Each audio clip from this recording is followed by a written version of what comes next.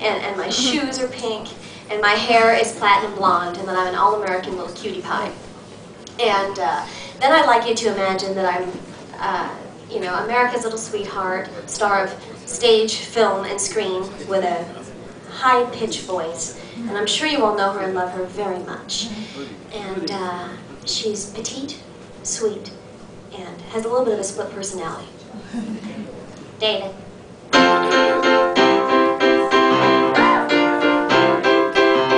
Popular. I'm ever so popular. The fans that I'm cozy with tell me genuine. You're my favorite singing star. I'm genuinely happy I've become so popular. And yet, sometimes when I'm reflective, which is hardly ever, I say to myself, Kristen Chenoweth, do you miss the glamour of Broadway? Or do you want to sell out to the tawdry world of Hollywood? And so, here I am on television, Emmy nominated, my heart breaking, forced to glitter, forced to be glib. Glitter and be glib, that's what I had lived when there's no artistic chance. Oh God, I don't want to do this. Forced to be so cute, I'm as ripe as fruit, so demure and charming. Critics drop their pants, they really do. And in Hollywood, I love to revel. Oh, I have no strong objection to the fame. It's true, I sold out to a network devil. Oh, if you were me, I bet you'd do the same.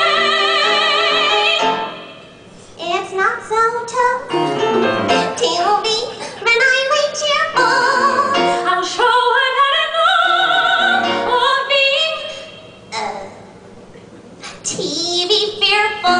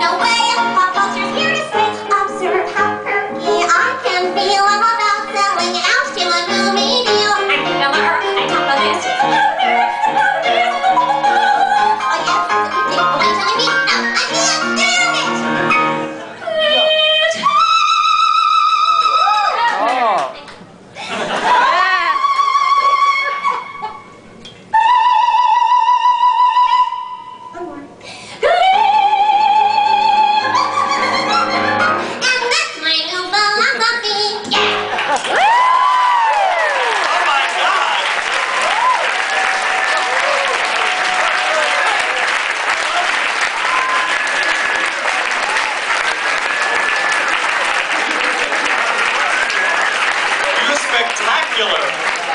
Can you take from me, baby? You're doing your own act at the Beachman Theater. When? Plug myself. I was singing nothing like that, unfortunately, but I'm doing a cabaret called Small Wonders at the Laurie Beachman Theater, October 8th and 16th.